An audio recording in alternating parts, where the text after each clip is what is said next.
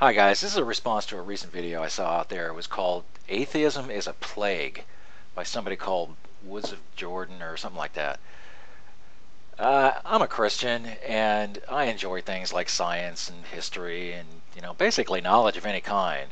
But I really don't like the type of disinformation that makes me and all other theists look like a bunch of blithering idiots.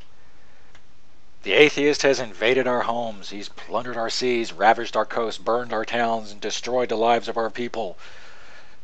No. Given the fact that only about 5% of the people in the U.S. are atheists, get serious. This claim is just kind of bizarre. Atheists have exactly the same right that you do to speak their minds. You don't like that? If you don't like freedom of speech, hey, move to Iran. You won't have to worry about freedom of speech anymore. Our country was founded on God? No, our country was founded on greed. The English took the example of the Spanish conquest of Central and South America and wanted a piece of the action. Of course, some of the early colonists wanted freedom of religion. In other words, they were running from religious persecution being meted out by other Christians. Our laws are founded on things found in the Bible. Well, actually, our laws were mostly inherited from English common law, which was heavily influenced by Saxon law, those pagans, also by earlier Roman laws as well.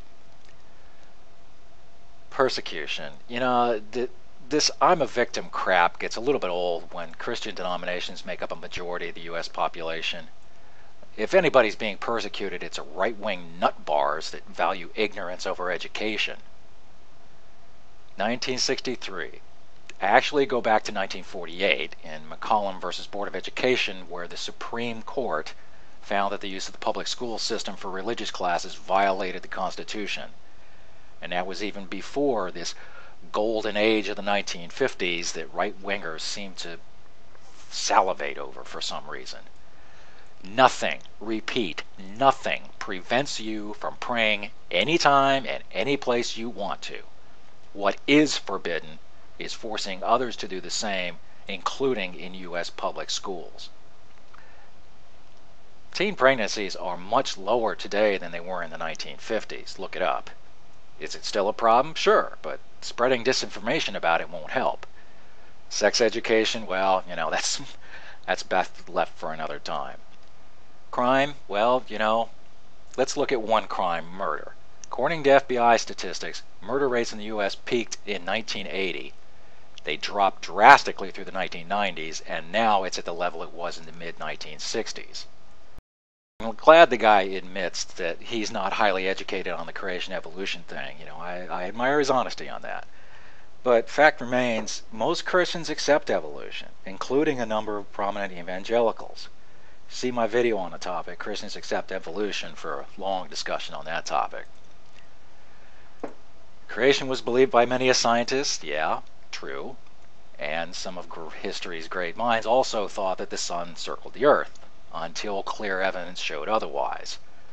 Of course, they also used to think that demons caused disease, and I think we've gotten past that point, for most people anyway. True, people accepted the 6,000-year-old Earth idea until scientists discovered, well before Darwin was even born, that the evidence clearly showed that the Earth was far older than we previously thought. In the same way, evolution was not invented. It was discovered. Discovered by paying more attention to evidence in nature and less attention to the guesswork of Bronze Age philosophers. This proud to be scientifically ignorant crowd are just embarrassing. They're embarrassing to every Christian who ever did pay attention in science class. Evolution is atheist propaganda. Bull. Absolute nonsense. Take a look at the Clergy letter signed by 12,000 Christian clergy who support the teaching of evolution. Kids acting like animals because of evolution. Besides the fact that that's extremely insulting to animals, it's also nonsense. If anything, kids learn to have a greater appreciation for science and nature and learning in general when they realize that they have such a close relationship with it. Now, if kids are acting like animals, it's because of two things. One, they're kids, and they do things like that. And second, because parents aren't doing their job as parents. The end is near. America's judgment is going to be very great. The end is near. What's with the fear mongering? What I do not understand the fear mongering here. If you got a guilty conscience about something, that's your problem. Don't ask the rest of us to join the paranoia squad. Liberal free thinkers are responsible for abortion.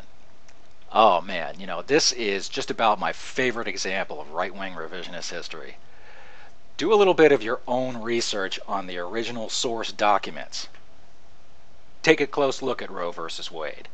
It was a Republican-dominated Supreme Court that made that ruling.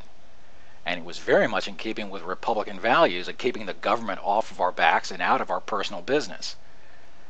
It wasn't until after the Supreme Court case that Republicans started schmoozing for the evangelical votes, and their attachment to Roe versus Wade was conveniently swept under the rug. Nobody keeps you from teaching God in your churches and in your home. But remember, you have no right to force your religious views on other people. Remember, it was Christians who instituted separation of church in the United States, not atheists. I will agree with you on one thing, though, that Christianity is in danger in the United States. But it's not from atheists, it is not from free thinkers. If anything, it's in danger because of Christians themselves. Christianity is being associated with all kinds of anti-science nutters like the Dishonesty Institute, corrupt televangelists, con artists of every stripe, and a media that panders to the uneducated in order to increase their ratings. If anything kills Christianity in America, it will be Christianity itself.